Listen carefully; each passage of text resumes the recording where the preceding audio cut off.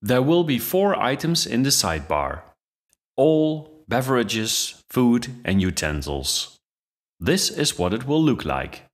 I'll first create the HTML for this.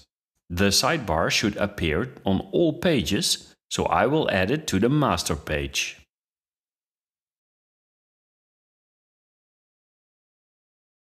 I will add a categories div under the logo.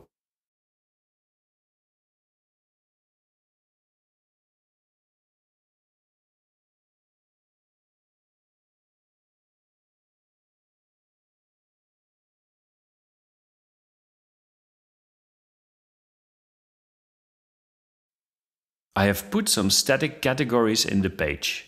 Later, I will get the categories from the database. For now, I just want to see what it looks like in the browser. As you can see, the categories are shown on top of the products. Let me add some styling in the style sheet.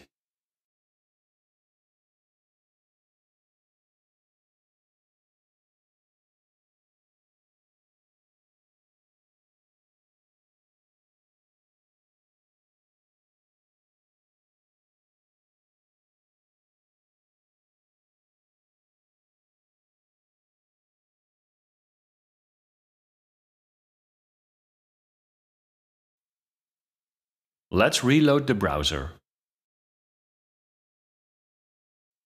Much better. I'll put the logo in a header div to keep it on the top left.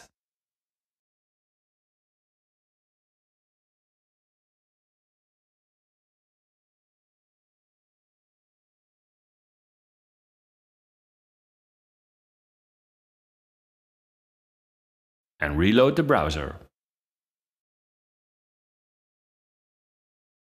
That looks about right. Now I load the categories and put them in the index view context.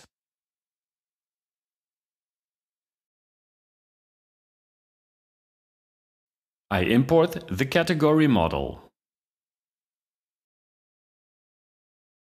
and load the categories in the get method.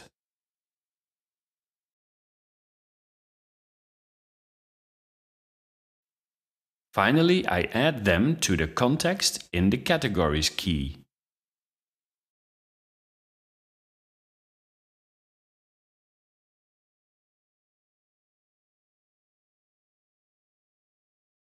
The context now contains the categories. I open the master template again and loop through them. Look at the category links. There are 4 of them.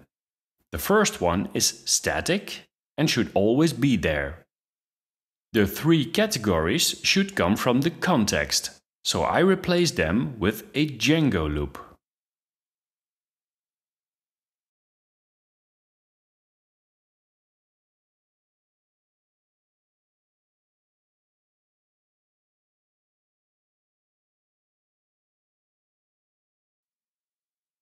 Let's see if this works in the browser. Now the categories are coming from the database. The sidebar shows the categories from the database. Now we need to create proper hyperlinks that load the products for a specific category. There are 2 situations: load all products and load products for a category. To implement this, we need to do 3 things. The first thing is to add another route. Look at the URL patterns list. This route is used for the index page. It has no parameters and should load all the products as it is now. A new route needs to be added to the URL patterns list. I will do this in a moment. Let me give some examples of supported URLs in the app. This one you already know. If we request the root of the site, all products should be shown. Now we will support category links. Here category 1 is requested. Here you see all 4 possible product list requests. Let's start by adding a route to the shop application. I open urls.py in the shop app. I add the categories route as first element in the list.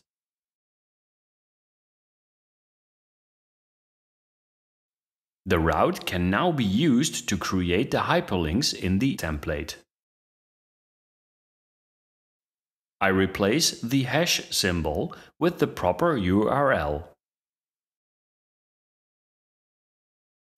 This uses the route with name categories to create a URL that contains the category ID. I need to do the same for the All Products hyperlink.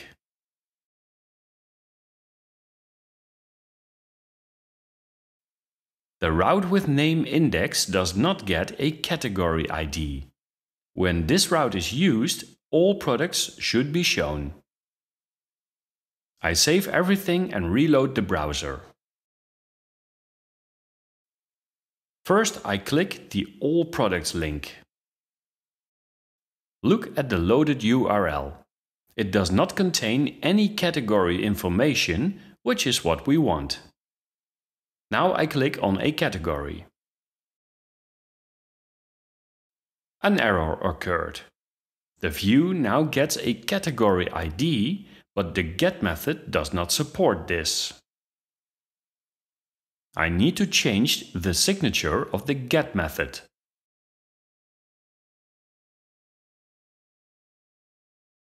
I'll create optional parameter ID. I'll print the ID and reload the page.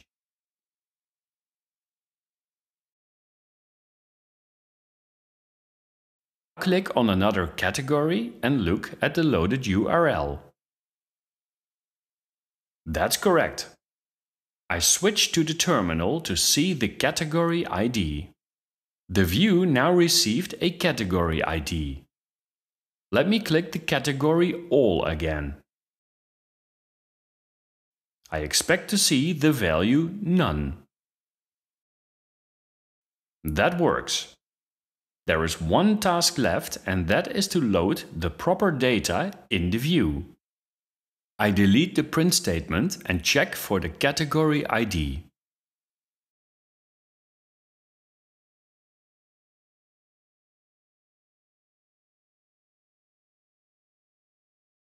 If the category ID is None, all products should be loaded just like we did before.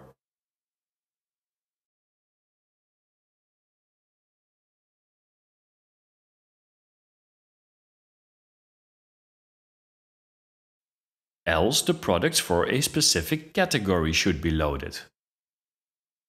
I will also set the page title for all products. And set it to the category name when a category is selected.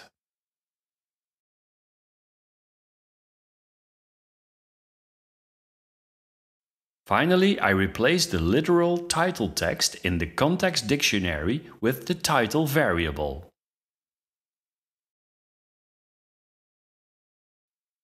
Time to test. Save and activate the browser. Click on all the sidebar links and see what happens.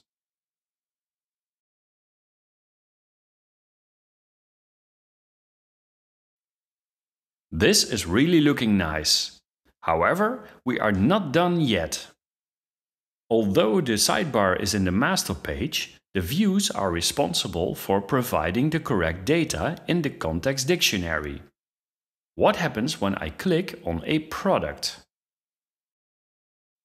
Notice there is a sidebar with the All Products link, but the list of categories is empty.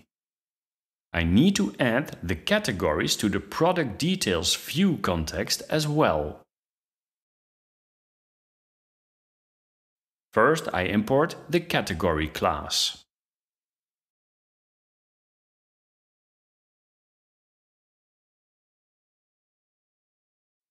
I load the categories in the get method.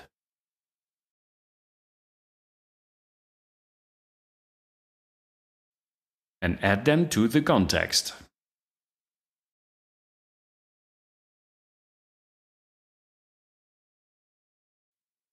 I save everything and reload the browser.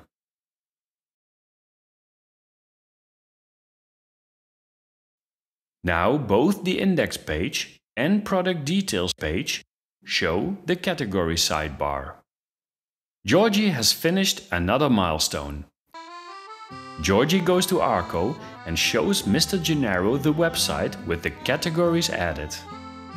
Mr. Gennaro is happy and they celebrate the result.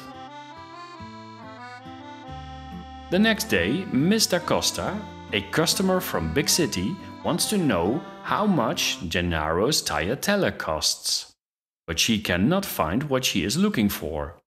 How can she search for products on the website?